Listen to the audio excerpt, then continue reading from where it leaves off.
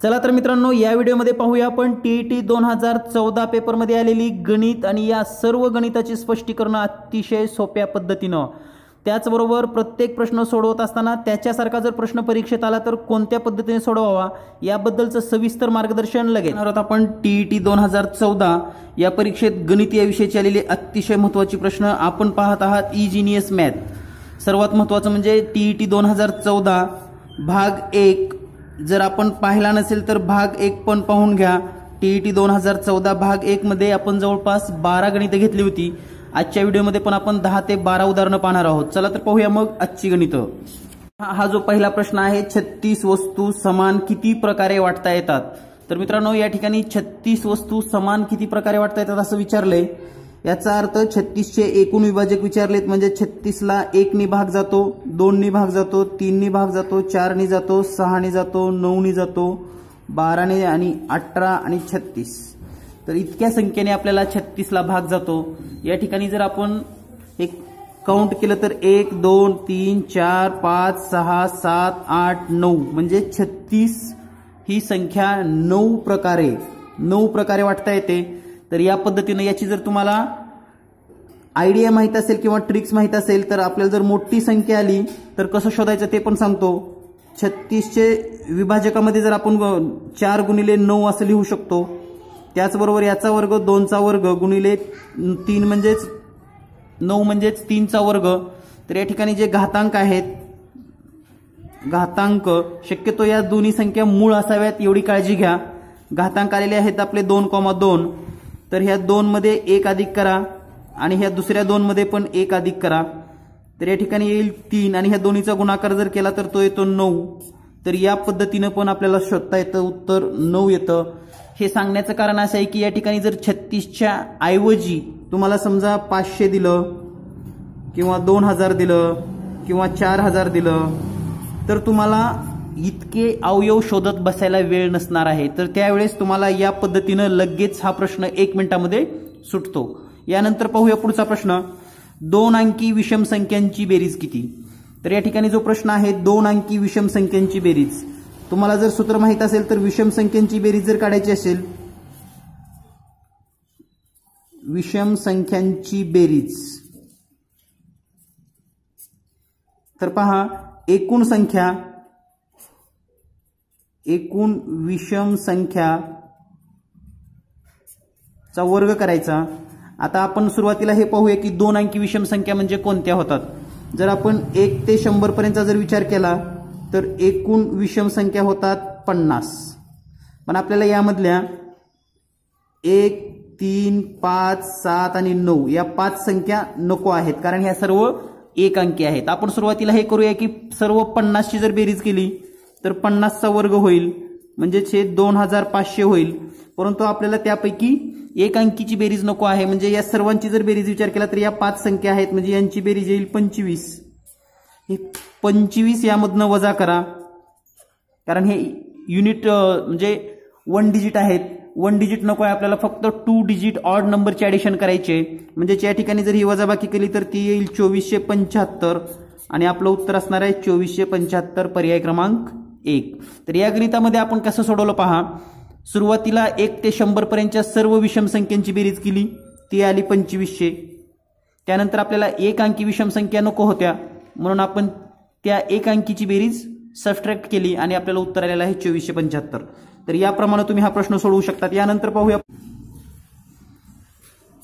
तर मित्रांनो या ठिकाणचा जो प्रश्न आहे, सविताचे मासिक वेतन 10,000 रुपये असून ते वेदिकाच्या 1.25 पट आहे।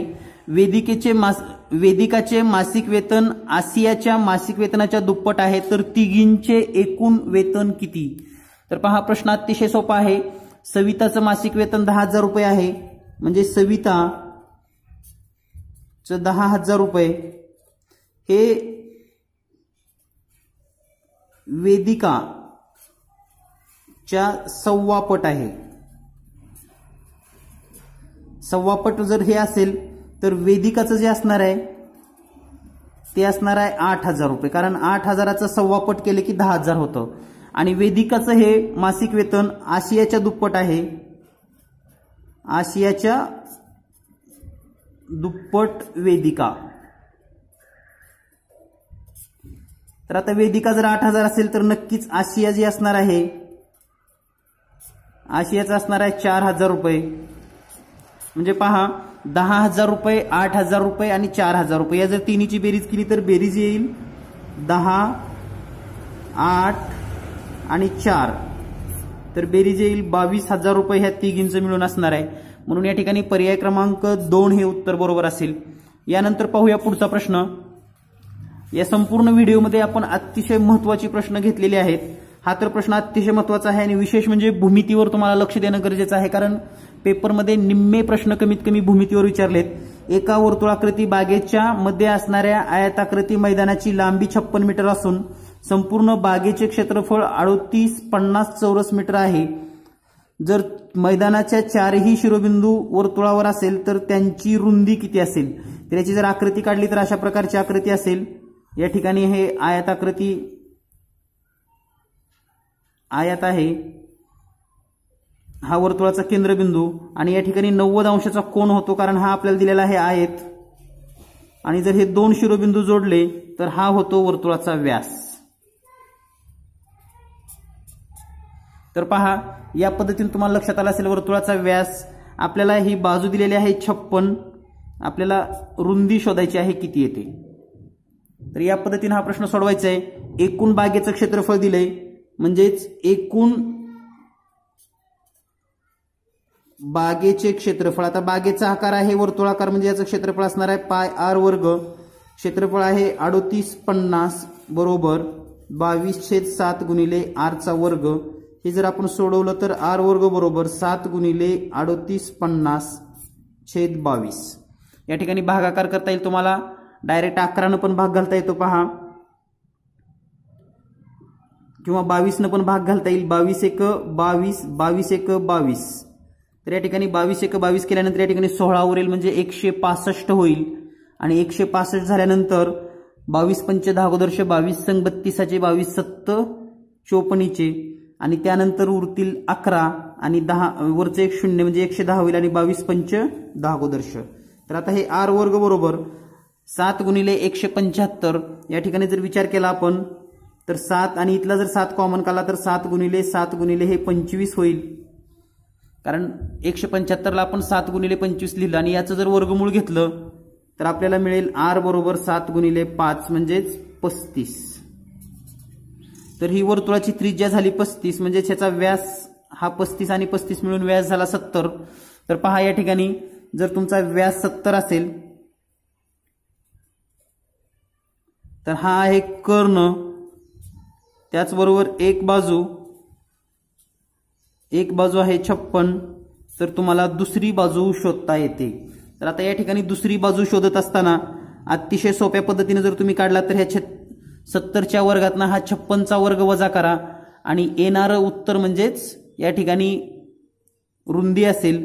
तर या ठिकाणी आपण सोडवत असताना तर या ठिकाणी जर आपण विचार केला पायथागोरसचा प्रमेय वापरला तर 70चा वर्ग आला 4900 मायनस 56चा वर्ग जर आपण विचार केला तर 56चा वर्ग येईल 3136. यांची जर वजाबाकी केली तर ती येते 1764 आणि 1764चं जर वर्गमूळ विचार केला तर 1764चं वर्गमूळ येतं 42 आणि म्हणून याची रुंदी असणार आहे 42 मीटर. तर या पद्धतीने तुम्हाला हा प्रश्न सोडवून घ्यावा लागेल. यानंतर पाहूया पुढचा प्रश्न. एका संख्येला 15, 11 आणि 12 ने भागले असता प्रत्येक वेळी बाकी 4 येते तर ती संख्या कोणती? एका संख्येला 15, 11 आणि 12 ने भागले असता प्रत्येक वेळी बाकी 4 येते तर ती संख्या कोणती? तर त्यासाठी अतिशय सोपा प्रश्न आहे. 15, 11 व 12 यांचा लसावी काढून घ्या. आता यांचा जर लसावी काढायचे असेल तर यांचे जर मूळ अवयव लिहिले तर 15 बरोबर 3 गुणिले 5, 11ला आपण 11च लिहूया, 11 गुणिले 1 लिहिले तरी चालेल, 12ला आपण 3 गुणिले 4 पण लिहू शकतो. या ठिकाणी सामायिक अवयव जर विचार केला, सामायिक अवयव आहे 3, हा 3 आणि हा 3 आणि असामायिक अवयव पहा हा 5, 11 आणि 4, 5, 11 आणि 4 आणि लसावी म्हणजेच या सर्वांचा गुणाकार असतो. लसावी बरोबर हे 3 गुणिले 5 गुणिले 11 गुणिले 4. आपल्या सोयीसाठी किंवा गुणाकार सोपा व्हावा यासाठी या ठिकाणी पहा 3 5 15 गुणिले 11 चौक 44 करण्यापेक्षा आपण काय करूया, या ठिकाणी 11 तसंच ठेवूया, गुणिले 4 घेऊया आणि 15 चौक 60 करूया. गुणाकार सोपा जाईल आपल्याला. हे 60 गुणिले 11 जर केलं तर या ठिकाणी उत्तर आलेलं आहे 11 × 66 म्हणजे 660. तर आता हे 660 उत्तर म्हणजे यांचा लसावी आहे, परंतु यामध्ये +4 करावं लागणार आहे. या ठिकाणी पहा 660 + 4 जर केलं तर हे यायला पाहिजे 664. म्हणजे 664 हे उत्तर बरोबर आहे, परंतु 664 उत्तर आपल्या पर्यायामध्ये दिलेलं नाही.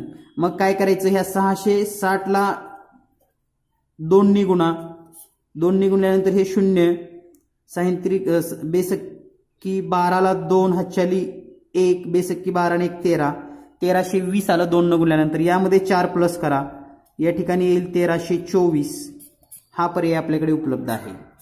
म्हणजे जर समजा लसावी जर आपण काढला त्याच्यामध्ये 4 प्लस केलं ते जर उत्तर नसेल तर त्या लसावीची दुप्पट करायचं 4 मिळवायचं. हे पण उत्तर नसेल तर तिप्पट करायचं 4 मिळवायचं. ते पण उत्तर नसेल तर चौपट करायचं 4 मिळवायचं. म्हणजे तुमचे पर्याय कोणते आहेत त्याच्यावरून तुम्हाला हा प्रश्न सोडवावा लागतो. यानंतर पाहूया पुढचा प्रश्न लगेच. तर या ठिकाणी हा अतिशय महत्त्वाचा प्रश्न आहे, कारण बऱ्याच विद्यार्थ्यांना सहमूळ संख्यांच्या जोड्या यामध्ये प्रॉब्लेम आहे. तर मित्रांनो, सहमूळ संख्या यालाच इंग्रजीमध्ये को प्राईम नंबर असं म्हणतात. को प्राईम नंबर. तर या ठिकाणी आपण पाहूया नेमकं हे सहमूळ संख्याच्या जोड्या ओळखायच्या कशा. तर आपण जर सुरुवातीला असं विचार केलं 8 आणि 25, 8चे जर आपण सर्व अवयव लिहिले तर आपण 2 गुणिले 2 गुणिले 2 लिहितो. 25चे लिहिले तर 5 गुणिले 5 लिहितो. त्याचबरोबर या ठिकाणी सर्वांचेच लिहून घेऊया 25 आणि 26. याला तर आपण 5 गुणिले 5च लिहितो आणि 26 म्हणजेच 2 गुणिले 13. त्याचबरोबर 12 आणि 10चं पण लिहूया. 12 म्हणजेच 2 गुणिले 2 गुणिले 3 आणि 10 म्हणजे 2 गुणिले 5. त्याचबरोबर 9 बद्दल 3 गुणिले 3 लिहिता येईल आणि 39 बद्दल आपल्याला 3 गुणिले 13 लिहिता येईल. त्याचबरोबर 17 बरोबर आपण 1 गुणिले 17 लिहू शकतो आणि 187 बरोबर या ठिकाणी जर 17 भागलं तर 17 गुणिले 11 लिहिता येतं. तर या ठिकाणी सर्व जोड्या ज्या आहेत तुमच्या लक्षात आल्या असेल. ही एक जोडी आहे, ही दुसरी जोडी, ही तिसरी जोडी, ही चौथी जोडी, ही पाचवी जोडी. तर या ठिकाणी पहा कॉमन अवयव कुठं कुठं आहेत. आता या ठिकाणी जर विचार केला तर 2 2 2 5 5 ह्या दोन्हीमध्ये एक पण सारखं नाही, म्हणजे हे सहमूळ आहे. या ठिकाणी जर विचार केला तर 5 5 आहे आणि इथं 2 13 आहे, म्हणजे हे पण सहमूळ आहे. त्याचबरोबर 2 2 2 इथं 2 इथं 2 सारखं आलेलं आहे, म्हणजे हे सहमूळ नाही. त्याचबरोबर आता या ठिकाणी 3 3 सारखं आहे, म्हणजे हे सहमूळ नाही. त्याचबरोबर इथं 17 आणि हे 17 सारखं आलेलं आहे, म्हणजे हे पण सहमूळ नाही. म्हणजे या ठिकाणी जर विचार केला मित्रांनो आपण तर सहमूळ संख्यांच्या फक्त 2च जोड्या आहेत. पर्याय क्रमांक 1 या ठिकाणी 2च जोड्या आहेत. म्हणजे तुम्हाला एक लक्षात आलं असेल, त्याचे आपण अवयव काढून घ्यायचे. अवयव काढल्यानंतर जर समान अवयव नसतील तर त्या सहमूळ आहेत आणि समान अवयव असतील तर सहमूळ नाही. यानंतर पाहूया पुढचा प्रश्न. तर पहा या ठिकाणी एका विशिष्ट रकमेच्या 7/18 पट वेदाला 2/5 पट आलोकला 3/8 पट सानियाला आणि 6/11 पट विनाला मिळाले, तर सर्वात कमी आणि सर्वात जास्त कुणाला मिळाले. तर हा प्रश्न सोडवत असताना या ठिकाणी आपल्याला फक्त या अपूर्णांकाचा चढता किंवा उतरता क्रम शोधायचा आहे. तर 7/18 जर आपण केलं तर याला पूर्णांकात भागून घेऊया. अपूर्णांकात 18 जर 7 ला भागलं तर 0, 18 1 18, 0 आलं 70 झालं. हे 70 झाल्यानंतर 18 1 18, 18 2 36, 18 3 54, 54 म्हणजे या ठिकाणी आणखी आपलं 16 उरलेलं आहे.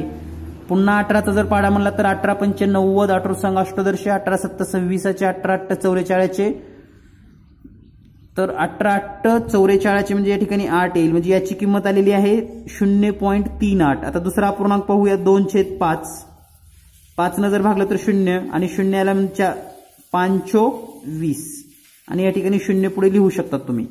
त्यानंतर जे पुढचा अपूर्णांक आहे 3/8 याला आपण भागूया।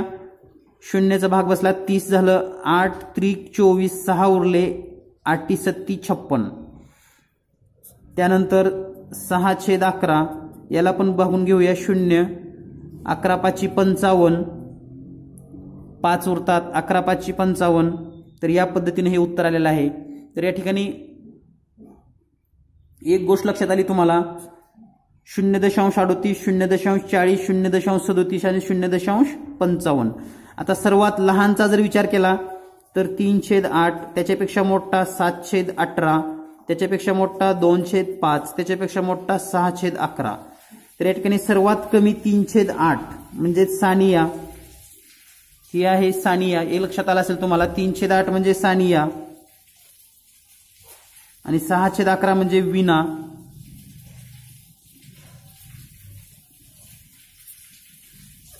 तर पहा, सर्वात कमी सानिया आणि सर्वात जास्त विना यांना मिळालं, म्हणजे पर्याय क्रमांक 3 हे उत्तर बरोबर आहे। सर्वात कमी सानिया, सर्वात जास्त विना।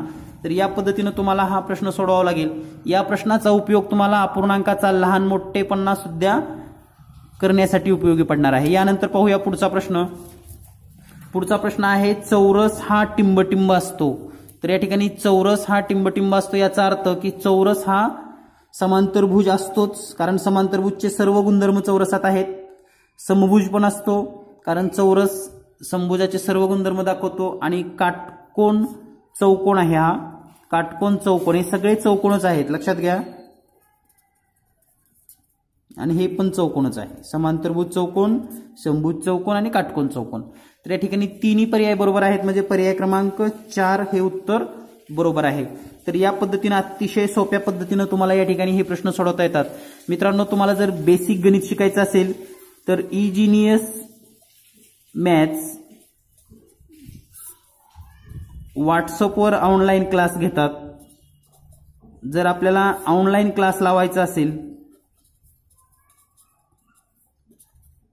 3 महिन्यासाठी,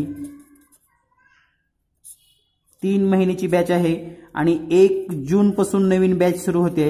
जर तुम्हाला ऑनलाईन व्हॉट्सअप क्लास 3 महिन्याचा करायचा असेल तर नक्कीच 8856 046 142 या नंबरवर कॉन्टॅक्ट करा। इंजिनियस मॅथ, कॉल करू नका मित्रांनो, कॉल उचलले जाणार नाहीत, फक्त व्हॉट्सअप करा। व्हॉट्सअपवर तुम्हाला संपूर्ण क्लासची माहिती दिली जाईल आणि गणित घरी बसून तुम्हाला शिकता येईल अतिशय सोप्या पद्धतीनं। यानंतर पाहूया शेवटचा प्रश्न। तर मित्रांनो, या ठिकाणी जो पुढचा प्रश्न आहे, खालील आकृतीचे गडणी करून इष्टिका चित्ती बनवली तर एफ च्या विरुद्ध पृष्ठावर कोणता येईल। तर या ठिकाणी एफ आहे, तर याच्या विरुद्ध पृष्ठावर, तर या ठिकाणी हे सर्व एक कागदाचा खपट आहे आणि याच्या घड्या घातल्यानंतर एक इष्टिका चित्ती तयार होते। तर या ठिकाणी तुम्हाला मी विरुद्ध कसे येतात ते सांगतो। एक आड एक सोडून विरुद्ध असतात, म्हणजेच 1 च्या विरुद्ध सी येत असतो आणि बी च्या विरुद्ध डी येत असतो, एक आड एक। आणि बाजूला जर कोणता असेल तर ते एकमेकाच्या विरुद्ध असतात। तर या प्रकारे जोडी लागते आणि हा 5 ते 10 सेकंदामध्ये प्रश्न सुटतो। म्हणून या ठिकाणी एफ च्या विरुद्धचा जर विचार केला तर ई येतं। तर या पद्धतीने तुम्ही हा प्रश्न सोडवू शकतात, म्हणजे पर्याय क्रमांक 4।